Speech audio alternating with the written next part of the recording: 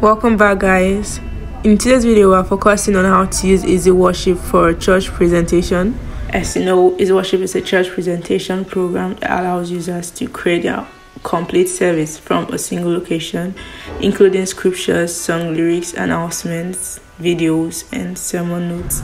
I'll try to make this video very simple and short. So when you come to the program, this is the interface. This place here is your schedule where you save songs or other items you'll need for a presentation. Here is your preview where you can see how slides will look like before you send them live. And here is your live output. Let you see what's shown on your live output screen. Over here we have songs where you can edit and type in your own songs for display. And here are available songs you can edit. Just right click on it, edit song, and you can add or remove whatever you want to, and then click OK. For a new song, right click on any song and select new song.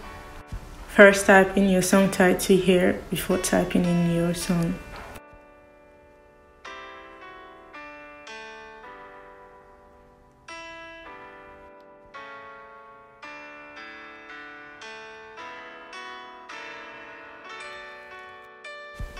Change the text color, adjust the size, and edit it the way you want up here.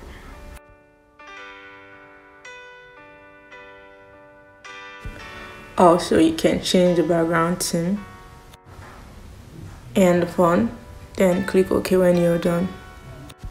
First, you want to search for your song or any song, just type in the song title, and here you have it. Click twice on it or hit enter on your keyboard to display your song.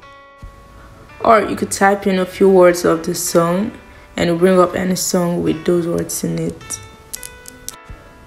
You see the preview of the songs here, and you have to click twice on the song to make it go live.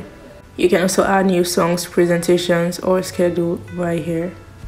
Now for scriptural readings, go to the scripture tab if you want to display a certain verse, say John 3:16. Type in John here, space key the chapter and the verse. Click twice on it for display, and you can drag it up here into your schedule. Schedule area is for building a set list or items you want to present in your worship service. Under media, you can display pictures or videos. To add, right click on any empty space here and click import new video file.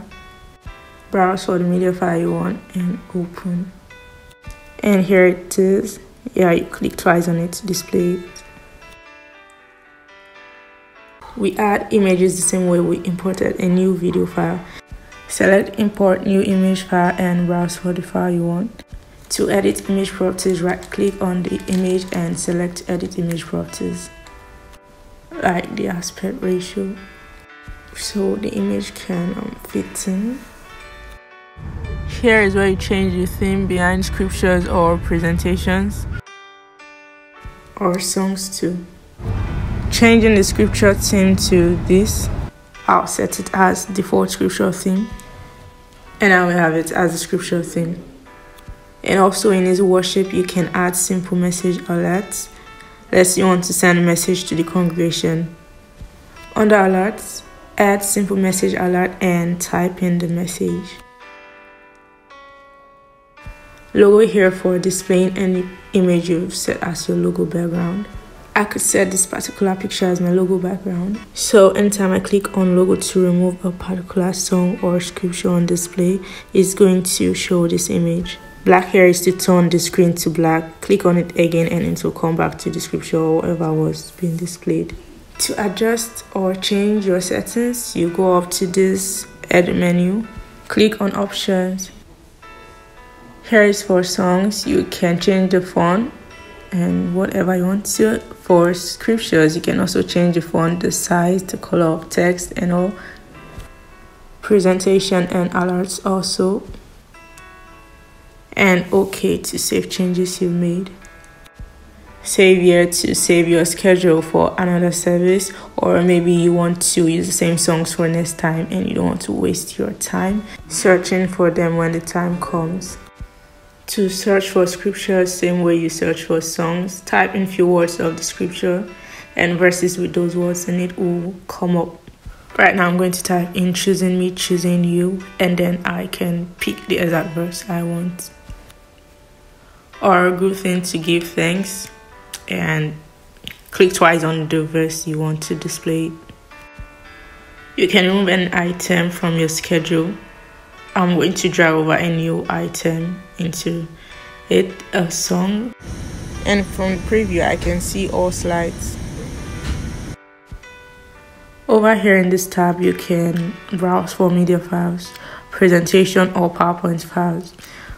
Search for the media file and open. It's going to appear in your schedule. And if it's a PowerPoint file, which is a video, you do the same. Browse for the file and then go ahead to display it by clicking on it. So we've come to the end of this video. This is not all for Is Worship 7, but I'm going to stop in here. In case you have any questions, feel free to post a comment. And thank you so much for watching till the end. I really hope you enjoyed it. Don't forget to like, comment, and subscribe. And I'll see you guys in my next one.